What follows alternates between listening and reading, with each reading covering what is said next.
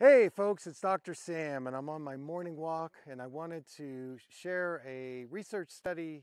It was published in the Frontiers of Neuroscience.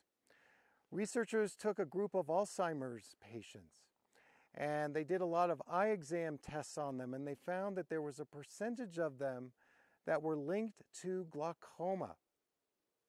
So glaucoma is a neurodegenerative disease. It can cause blindness. It affects our optic nerve and our visual fields.